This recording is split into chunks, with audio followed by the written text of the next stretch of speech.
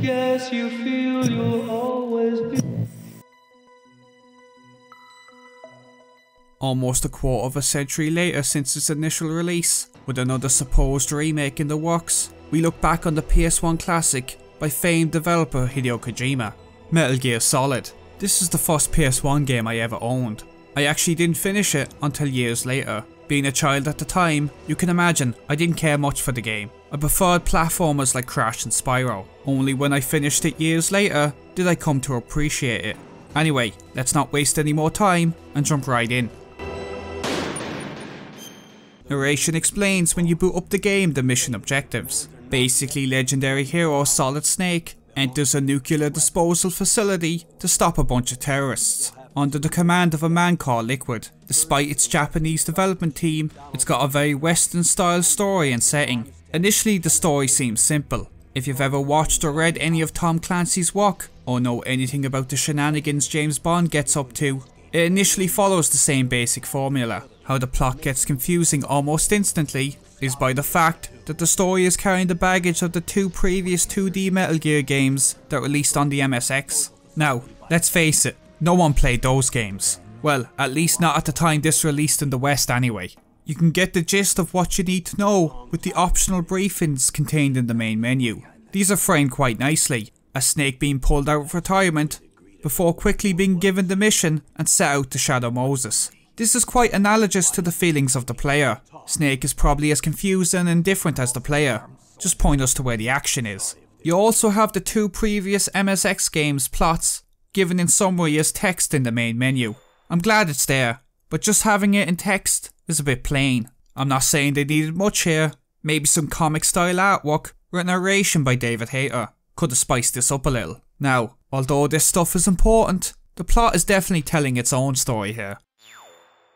The game starts with Snake entering the base by water, and we enter a brief codec conversation. Snake will have a whole support team helping him on his mission, which will chime in whenever necessary.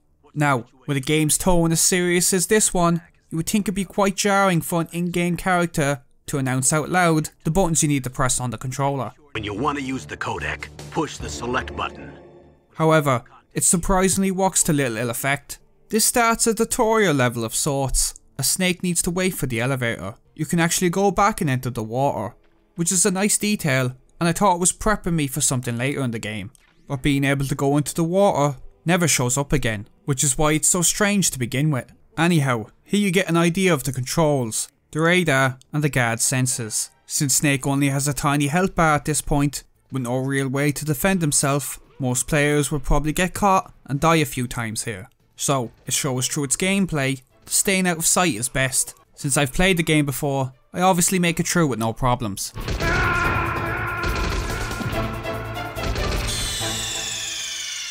After this, we get the title screen and the real mission begins.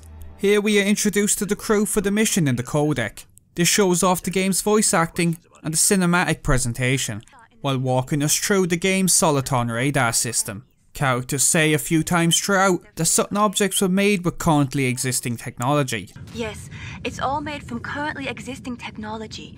And to this day, that phrase makes no sense to me. Oh, currently existing technology? Thanks for letting me know. I thought it might be from the future or a different dimension. Silly me.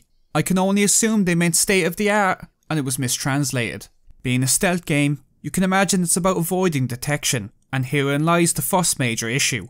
We're working with an overhead camera here that is incredibly pulled in.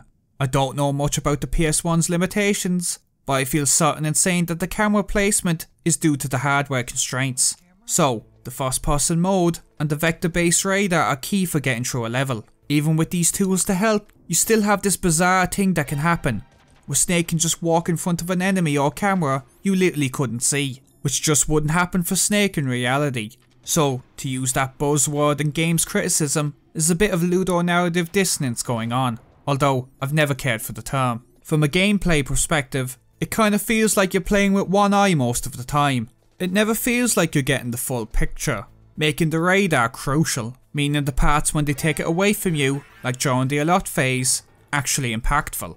The controls are just okay. The D-pad for movement gets the job done, although its stiffness can be a pain. The PS3 version I'm playing supports full analog controls. which makes it a lot more tolerable. Even still, the more precise controls of the D-pad meant it still had its uses, so I found myself using both. Stealth is an all or nothing affair. You're either hidden or caught. Being caught will have the guard swarm Snake, kicks up the music, and has a big flashing alert symbol accompanying a giant timer counting down, all to create a sense of panic as you scramble for a place to hide. Then the guards will all but forgotten about Snake's existence as he hides for only a brief moment. So, despite its Hollywood-like story, cutscenes and voice acting, it still very much has an old school attitude in its game design. Combine all these factors together and it means the gameplay in a lot of ways is very arcade-like. The camera placement, bodies disappearing after death, the floating rotating items, the sound effects, and just how the stealth system works, all give the game an arcade-like experience. Impressive, Snake. Metal Gear Solid exists in this pseudo-narrative where real-world history is used as a backdrop for all the fantastic elements Hideo Kojima likes to throw in. Because of this, the strange elements actually feel like they're integrated in real-world logic. Now, I'm not a scientist, but if we had, for example, a process to change someone's genes after conception in the game known as gene therapy, it's very logical the military would use that to make better fighters, as the game does with the Genome Soldiers. Psycho Mantis and Decoy Octopus would be more great examples, as they exist in a way you'd imagine a psychic and a shapeshifter would work in a military unit. You might think the story would clash with the gameplay. You know, to have a story taken this seriously about a fundamental question, then are we anything more than what our genes coded us to be? To have this then mixed with the gameplay for a 2D arcade game ripped straight out of the generation before. However, I think this is where the blocky graphics helps the game out. Hearing a blocky polygon face jitter as a primitive form of facial animation, listening to it talk about being able to find love in the strangest of places, means the player's imagination is already doing a lot of the work. You're already working with the suspension of disbelief in the graphics. So, the gameplay in a strange way gels with that low poly presentation, and the story's fourth wall breaking, matched with the more fantastical elements, like the cyborg ninja, means the gameplay never feels out of place. This is probably why as the franchise graphics and animations got better over the generations, the less arcade-like the gameplay got. The realistic graphics and setting of the future games would mix well with this type of gameplay. That's not to say the gameplay is from a bygone era. It still has some notable little touches that stand out to this day. The game's enemies, the Genome Soldiers, are for the time in some ways impressive. Some will sneeze from the cold. One will periodically go to the bathroom. They'll investigate your cardboard box if it's in an odd place. They'll notice footprints in the snow and track nearby noises the player makes. However, as impressive as these were for the time, the game kinda sets itself up for disaster by Naomi saying, The Genome Soldiers have highly developed senses of hearing and vision due to their gene therapy. Make sure you don't let them see you. Only to have these so-called super soldiers walking around with a tiny vision range and laughable AI that's easy to exploit. Snake is there to assess whether the terrorists, which just so happens to be his former unit Foxhound, can launch a nuclear missile. We get some answers when you crawl through the vents and meet up with the DARPA chief. Turns out this isn't a nuclear disposal facility, instead a testing ground for the new Metal Gear Rex. Yeah, Rex. The late 90s really loved its dinosaurs. The terrorists need 2 codes to launch, with the DARPA chief already having given up his. The chief will hand Snake his keycard, and we find another grievance I have with the plot, as he explains in excruciating detail how the card key works. It's called a PAN card. It works together with your body's own electrical field. Personal area network, huh? It transmits data using the salts in your body as the transmission medium. As you approach the door's security devices, they'll read the data stored in the card. And the doors will open automatically. Gotcha. This is a game with a bullet-cutting cyborg ninja and a telepathic super soldier, just to name a few of the strange things with no explanation, which is a good thing in my opinion. Yet the game gets bogged down constantly explaining every little thing, like how said card key works, which pad out the cutscene's length and waste time. Anyway, most importantly, we're told the Arms Tech president has the needed keycards that can stop Rex from launching a nuke. The DARPA chief begins prying Snake for information, before mysteriously dying from a heart attack. With no explanation to why as of yet, we press on with the mission. Here, we're introduced to Campbell's niece, Meryl. Her and Snake take part in almost a shooting tutorial of sorts, as the game rushes us with waves of enemies. The shooting controls are clunky and stiff. All too often you're shooting into space, hoping you're lining up with the enemy on the radar. Thankfully, the game's auto-aim system does most of the work, so it never becomes a major issue. To be fair to the controls in general, with one exception later, the game never asked the player to do something that the controls on the level wasn't specifically designed for. I like the fact that Meryl struggling to shoot the guards happens in real time for the most part. It's one thing for Snake to say that she's a rookie, and another for the game to show it. Mantis appears for a brief moment, and Meryl escapes on the elevator. The game makes damn sure we focus on Meryl's polygon rear end, and we're back to our own devices. With the DARPA chief dead, we move on to finding the Arms Tech president Kenneth Baker. A floor below, we blow up some walls with some C4, and so begins the first boss fight with Revolver Ocelot. It's a decent first boss. Snake having such a small health bar and a limited perspective, combined with the centre of the area off limits due to Baker being strapped up to C4, it's trickier than you might think. There is a bit of strange sexual tension in this fight, with Ocelot describing how he enjoys loading his gun in vivid detail. I love to reload during a battle. There's nothing like the feeling of slamming a long silver bullet into a well-greased chamber. With Hideo, I have no idea if this was intentional or not. In the Twin Snakes remake, this boss fight is ruined by how the first-person aiming makes it ridiculously easy to headshot Ocelot. Anyway, after beating him, a ninja shows up chopping off Ocelot's hand, somehow saving Baker in the process. Unharmed, I might add, and to this day, I still have no idea how, before having some sort of spasm and leaving. I actually love Snake's joke about Ocelot's hand here. What happened to your arm? He broke it. Looks like you're more than even now. His was sliced off. Ha, you're a funny man. Really makes him a more likeable personality. Speaking of Snake as a character, he's a bit of a mishmash of a lot of late 80s, early 90s action stars. In most ways, he's almost a foreigner's view of the heroic American soldier that they could see in movies and other propaganda media. An idolised image of their war heroes that someone could have internalised from years of exposure to American media. With that said, there's way more to him than most action movie characters, and he's unique in his own way, not just the fact that he's a clone. Sure, he's heroic, brave, and skilled, not to mention he has all the women in the game falling head over heels for him. I just didn't expect a world-class designer of military technology to be so cute. You're just flattering me. On the other hand, he's also a trained killer. How coldly he ends people's lives throughout the game definitely calls into question how much of an actual hero he is. In fact, the story often questions whether or not Snake is doing the things he does for his own selfish desires. The fact, for example, he might enjoy all the killing, and that's why he makes such a great soldier.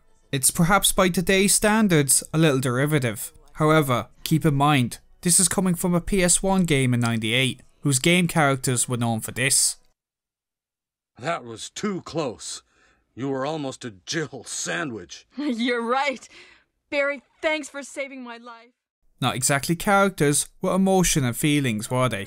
Here Baker tells Snake that he gave up his detonation code too, with the terrorists having both codes, forces Snake to use the keycard method instead. Baker gave the keycard to Meryl, meaning we'll have to find her. Baker tells Snake her frequency is on the back of the CD case. This is one of those Hideo Kojima things he became famous for, hiding Meryl's frequency on the actual back of the game case. As a child, I had no idea what he was talking about. I thought he meant the optical disc he gives you shortly after. With no internet at the time, I just brute forced it by trying every single frequency code. Thankfully, the frequency is just 15 away from 0, so it didn't take too long. Maybe this was intentional, who knows. In the PS3 version, they just outright tell you in the digital manual. Baker points you in the direction of Hal Emmerich, the Metal Gear Rex designer, to see if he knows any other way to stop it. So, we need to contact Merrill and head over to the nuclear storage facility in the north to locate Hal. All your goals in the game are always very clearly defined. Here, for example, Baker explains everything very neatly and concisely. If he just handed over the optical disc and died, it would have been really well done. Except he then continues for another 5 minutes about his company, nuclear war, and military black projects. It's interesting, sure, and adds more real life layers to the story, but crucial? No. Everything he says could be in a document somewhere, or have Campbell tell you about it later over an optional codec conversation. This is a persistent problem with Kojima's writing in general. He loves to hit you over the head with complicated information on top of more complicated information to almost a laughable degree. And by the time you're grasping what's going on, you often then get a reveal shortly after, telling you everything you heard up to now is a lie anyway. I gave Snake praise there as a character a few moments ago, and deservedly so. With that said, how Snake is utilised in some of these cutscenes and codec conversations is downright ridiculous. Characters talk about long-winded information for so long, Snake will often repeat a keyword in their sentence back to them. It's a technique, and a poor one at that. Writers use so characters speaking can go into more detail about a topic. Snake does it so often, it's literally become a joke about Snake at this stage in the franchise. What? Surgical implants? Evolution? Psycho Mantis? Second floor basement? Woman? Who? What? Metal Gear? Keys? Often it's used because I think you would forget Snake was in the room. People monologue for such a great length of time, you'd forget that they were in a two-person conversation if Snake didn't repeat a few words back. In fairness, it's only notable during the DARPA chief and the Baker scenes. However, when it's become a famous trait about your main character, you know it's become a problem. Baker is another victim that dies from a supposed heart attack, so we press on with the mission to contact Merrill. Merrill's character is interesting in the sense that she has her own goals, not related to Snake's mission. Most characters in games feel like they're there for the player's needs, not their own. Much like Snake's support team, maybe with exception to Naomi. Merrill is on her own mission to see if she's cut out to be a soldier. It's not anything special, but at the very least her inexperience contrasts well with Snake. Talking to Merrill starts a trend of too much time spent in the codec conversations. To be fair, it's not that they're necessarily too long or uninteresting. Most of them contain a lot of the great character moments. It's by the fact that they're often bunched together. Take where I'm at in the game here as a small example. You have a codec conversation after Baker dies. You'll probably save after, so Mei Ling will give you some words of wisdom. Then you leave the area and go up the elevator, and have another long codec conversation with Merrill. When she opens the cargo door, she'll call you back, and again when you walk up to the entrance, to tell the player about the lasers. After the player gets through the lasers, Deep Throat, yeah, Deep Throat, maybe the worst code name ever. He calls to tell you about the mines in the area. Hopefully you've seen how it's becoming excessive. Now, a lot of this would be hard to remove without restructuring the game entirely. However, a lot of the time the support team chime in to tell you about a button you need to press or an action you need to take, which could have been played in real time, instead of bringing us to the codec, helping to stop interrupting the flow. Here you fight Vulcan Raven, but really you're battling the tank he's in, which is kinda disappointing. Every boss has a bit of a hide and seek vibe going for it. However, this one you're just running around chucking grenades at it, which makes a lot of sense to defeat a tank, but in comparison to all the other bosses, and the fact that you're fighting a hulking machine, it's a fairly weak and anticlimactic boss. In the next area, there was live nuclear warheads, and it means Snake can't use his gun. Like with the water, it's this one area, and it never shows up again. Why MGS comes up with these game mechanics or small gimmicks, and never fully utilises them, is almost as strange as the games themselves. The guards also have no problem shooting Snake either, blowing the whole facility up, and it's a shame, because this is one of those times where they could have shown off the intelligence of the enemy AI. From a story perspective, I think the fact that Naomi stops Snake using the nano machines in his body is a subtle hint towards the fact the Snake is just a puppet they control. Anyway, down the elevator, we pilot a remote controlled missile to destroy an electrified floor, and a surprisingly fun little segment. Here the area is filled with gas. The way items and weapons work means you can only have one selected of each at any given time, and it's a system that works fine, except here. Constantly having to change between the gas mask and the card key just to check a room is a real pain. After that, there's a great build up to the next boss fight, the Cyborg Ninja. The hallway before the boss fight looks like something out of a horror game, and the ninja looks like something out of one of my Japanese animes. The boss fight is enjoyable, and who turns out to be Grey Fox will pause and talk during the fight, giving it a lot more personality. It's another one of those underlining homoerotic boss fights.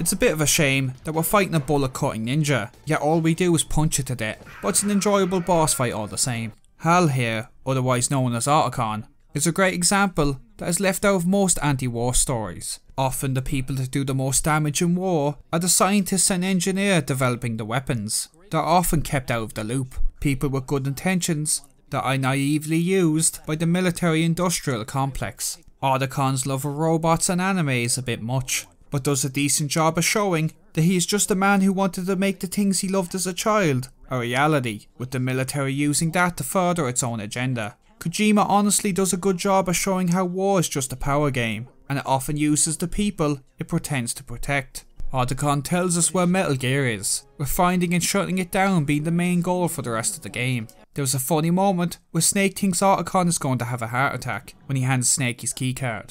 It's a very natural joke that occurs, and you can't really blame Snake for thinking it. Wrong, getting all friendly all of a sudden. No, nothing. I'm glad you're okay. You're strange. I'm a little nervous. Everyone else I've saved suddenly dies. We then use Meryl's funny walk to locate her on the floor below, and we meet up with her in the women's bathroom. Snake in essence gives her a wake up call on what it takes to be a real soldier, which is punctuated well in the next boss fight, Psycho Mantis. It's arguably the game's claim to fame. His introduction causes the game to act funny, with Meryl acting strange and TV glitches appearing with the name of the developer. Mantis being a psychic, he'll analyse your playstyle up to now and attempts to read your memory card. As you probably guessed, Mantis was in awe of my gameplay. You're a careless man, aren't you? The fourth wall breaking here actually gives the game an eerie feeling, like the game has been secretly watching you this whole time. You can't physically hurt Mantis because he can read your every move, so you have to change the controller into port 2, which is admittedly less exciting on the PS3 version. However, when you change the port and hit him for the first time, it's a great feeling. The fight is pretty standard after that point. Mantis' death scene after is well done though. You can argue it goes on too long, and you probably wouldn't be wrong. However, the boss death scenes contains the most substance about Snake as a character himself. For instance, despite Mantis wanting to murder as many people as he could, after looking into Snake's mind, Mantis now doesn't consider himself nearly as bad. You're just like the boss. No, you're worse. Compared to you, I'm not so bad. It goes to show what it takes to be a legendary hero. You almost need to be as single-minded and as ruthless as the villains. Despite the flack I've given Kojima, and there's more of it to come, the man is never dull and always has interesting ideas. But how he uses and implements them is another thing entirely. Next is a small cave and some wolves.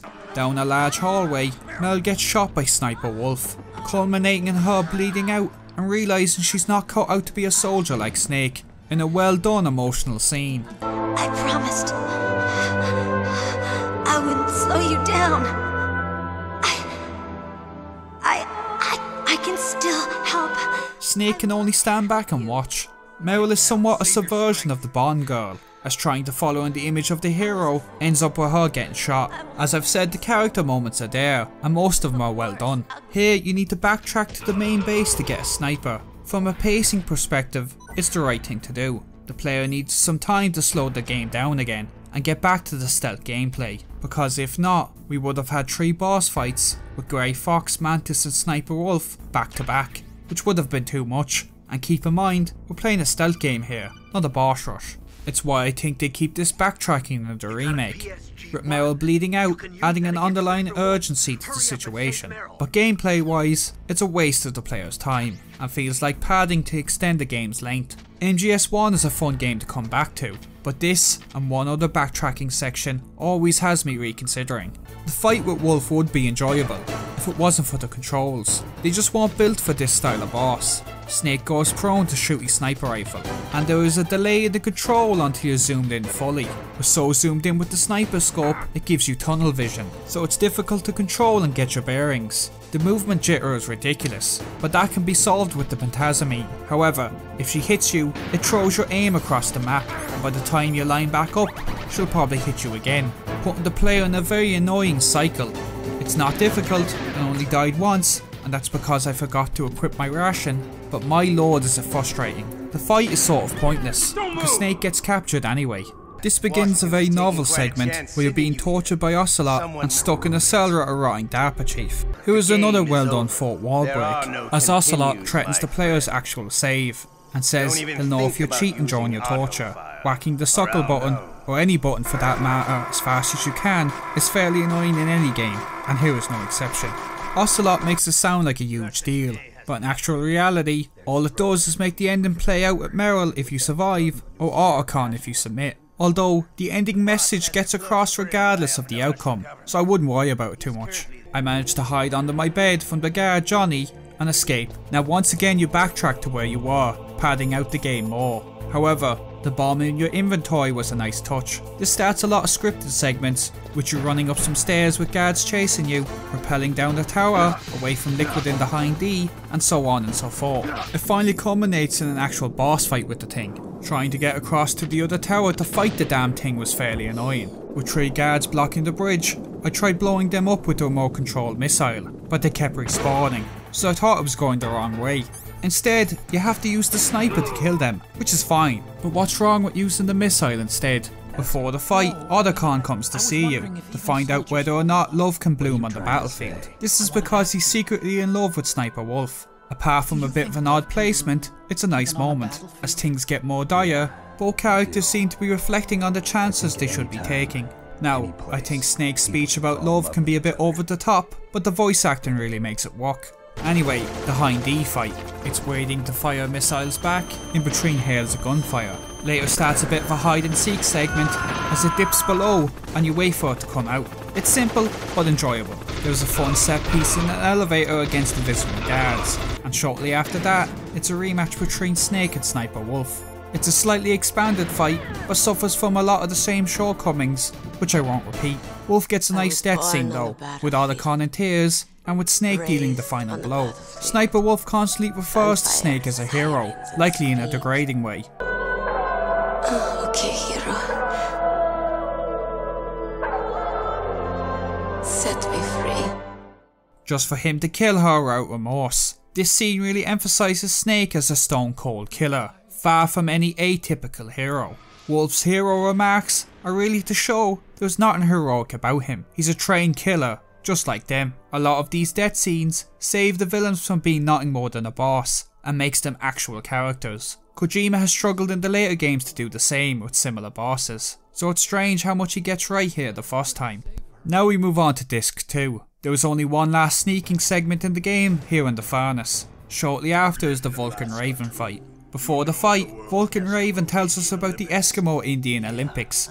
Metal Gear Solid has a lot of quirky little things going for it, that's now become a staple of the franchise. For instance, Mei Ling giving you words of wisdom after you've saved, or Psycho Mantis reading your memory card for other Konami games. It's a few enjoyable little features that doesn't impede on the overall experience. In fact, things like Mantis reading your memory card makes a lot of sense for a psychic, and elevates that boss from mediocrity. However, Vulcan Raven explaining how he's really good at the ear pulling or the muck tuck eating contest, I can't help but feel the game is wasting my time with needless information.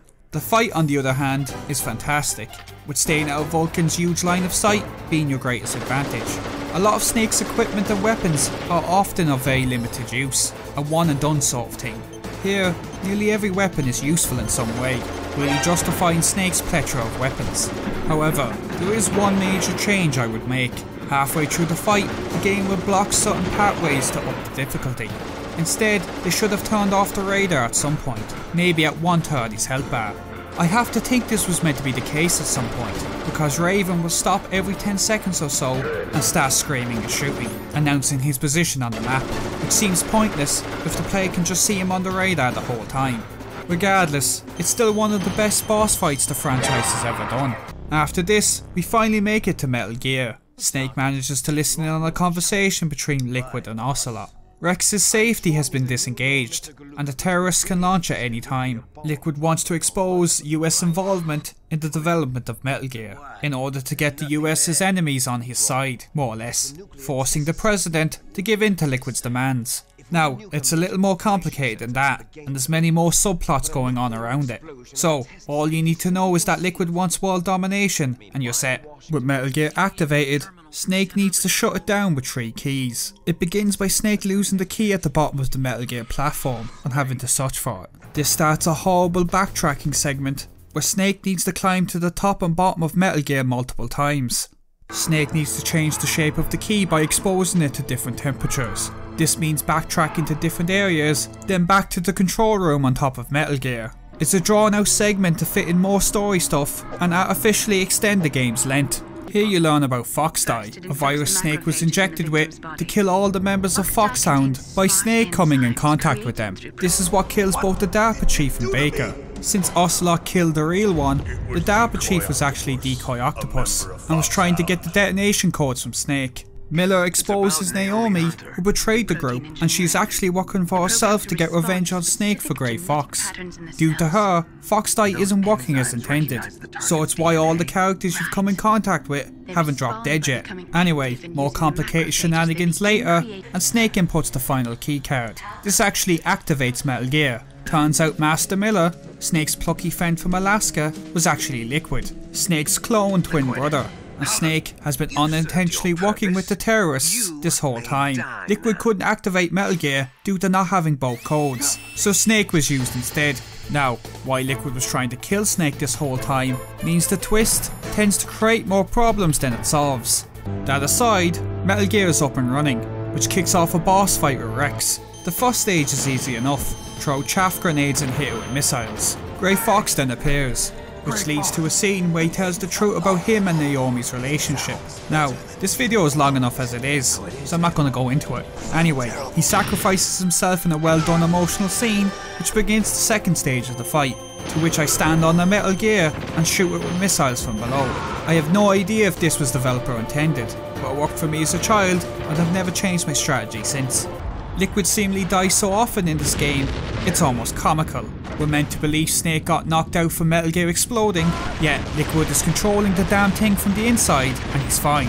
Anyway, the Pentagon has had enough and they plan to blow the facility up. Not before Liquid talks a great deal about genes and wants to have one final fist fight with Snake. Before we continue, let's talk about the problems I had with the story. The biggest problem with the story is that there's too much of it. It's plot after more countless subplots packed on top of each other. Stopping Metal Gear seems like the main focus, and it is for a huge portion of the game.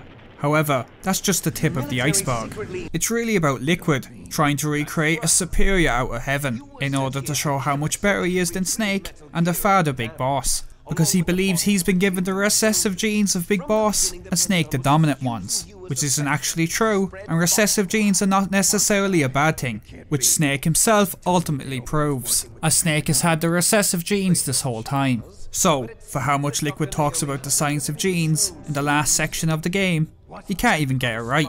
That's not to mention the deal he's trying to make with the Russians. The Secretary of Defense conspiring against the White House, with Snake as a ploy to get the Metal Gear test data. Snake being injected with Foxdie to kill all the terrorists by just coming in contact with them. Decoy Octopus being the DARPA chief, trying to use Snake in order to get the access codes for Metal Gear. The fact that the terrorists can't activate Metal Gear and are using Snake as a pawn to do it. All this is not to mention the subplots between Naomi and Snake, Snake and Grey Fox, and the history between Grey Fox and Naomi that leads her to trying to kill Snake in the first place. And that's not even just the half of it. It goes on and on and on. Look, it leads to some interesting twists and turns along the way, and these twists and turns have become a staple of the franchise at this point. And, in fairness, if you rifle through all the story layers, everything just about adds up and makes sense for the most part. However, the story in practice is just mostly overly long codec conversations after overly long codec conversations.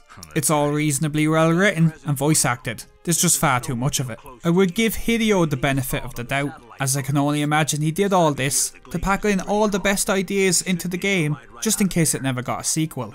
But Hideo's game philosophy of laying too many ideas on top of each other only got worse as time went on, and this is coming from a guy who has nothing but respect for the man. Anyway, we punch Liquid off of Metal Gear in a decent climactic boss fight. Here Snake and Meryl drive to the surface, not before Liquid appears again. It's quite hard to hit Liquid here, and it's funny because he seems to be having an easier time hitting us, despite the fact that he's driving, aiming and shooting all at the same time. Once we reach the end, they crash at the exterior entrance, with Snake and Meryl being trapped. Liquid comes to finish the job, except in the last moment he dies from the Foxdie virus. The game ends with Campbell stopping the place from being blown to Kingdom Come, with both characters driving off into the distance, with Snake wondering why he got to live and Liquid died, ending on some lines from Naomi to not let your life be controlled by your genes. Yeah, the core theme around Metal Gear Solid is genes, if it wasn't obvious enough. You have Naomi a geneticist, the genome soldiers. Mantis talks about life being our selfish desires to pass on our genes. You've got the Foxdie virus, which targets people's genetic code. Finally, we have Liquid and Snake, who were cloned from Big Boss's genes. The first game, about the hero and the villain being clones, genes as a team, fits in nicely. It's a fundamental question a clone might have. Do your genes set you down a predetermined path, or can you live outside them? And the game tackles this subject matter well, with the game ending on the message that your genes are only as important as you make them out to be. It's a great message to end a story, let alone a PS1 stealth game. With the first game out of the way, let's quickly talk about the remake for the GameCube, The Twin Snakes. I was going to save this for my MGS2 review, because it's practically 2's gameplay ported into 1's engine, and knowing how MGS2 played would save a lot of time, but God knows if I ever make that video. It's got improved graphics and controls, although the GameCube controller comes with its own set of problems. Despite that, it's shocking how much the remake gets wrong. On the positive side, the controls and graphics makes the game worth trying at the very least. They've cut down on a lot of the needless backtracking, which is a plus, and there's a couple of things you can do to speed through things. However, nearly every decision made for this remake was the wrong decision. They redid all the voice acting, and I'd struggle to call it a success. To start, they got rid of all the accents. Okay, it's not a deal breaker, but it really cuts out a lot of the charm of the original. Nice to meet you, Snake. It's an honor to speak to a living legend like yourself. Nice to meet you, Snake. It's an honor to speak to a living legend like yourself. Second, the voice acting is weaker across the board overall. Finally, the change in the voice actor for Grey Fox. This might be the biggest mistake in terms of the acting, turning in a very weak performance in comparison to the original.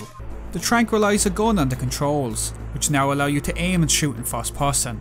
This was not built with MGS1's levels in mind, which makes sneaking through certain areas a cakewalk, as you can walk into a new area and headshot everything on the map. They also brought over MGS2's overly long caution phase, which was once a way to bring the player out of hiding. Here in the remake, it's just an annoyance, constantly dragging out the encounters. As I said earlier, most bosses are criminally easy with the first person aiming. Every cutscene in the game has been made more drawn out, and added a stupid level of slow motion in nearly every interaction. All subtlety has gone out the window, and characters are doing somersaults and backflips at every opportunity. Some character moments are literally ruined by the changes. To illustrate how bad the remake can get, I'll show you a small example. Here in the original, when Baker says he can't remember Mel's code, Snake shows he's clearly frustrated, before calming himself very quickly. I forgot. Damn! Oh, that's right. It should be on the back of the CD case. The man is a trained professional after all. He can handle bad news. Now let's look at the remake. I forgot. Damn! Oh, that's right. It should be on the back of the package. He spasms out like a crack addict and points his gun to Baker's head. It's only two small changes, but in one, he's a trained professional, like the game espouses.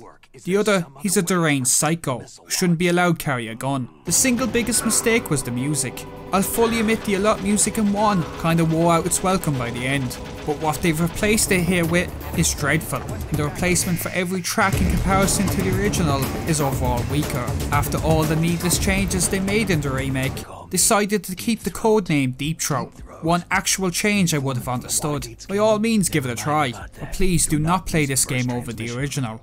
To wrap up, if they ever do another remake, it's highly unlikely Kojima would have any involvement. In fact, I'd say he's happier to see the franchise behind him. Like Solid Snake was made in the image of Big Boss, but never strive to become him, I hope whoever replaces Hideo will keep that in mind. Metal Gear Solid came out at a time when games lacked any real quality when it came to telling a story on par with a movie. The franchise changed that. In a lot of ways, the Metal Gear series has been ahead of its time, and Hideo has never been afraid to alienate his own fanbase and take the franchise in strange new directions. But knowing now how the franchise ultimately ended, it's nice to look back on the franchise that created the trends, not follow them. This has been Jamie on Metal Gear Solid, and if you've made it this far into the video, I want to thank you for watching.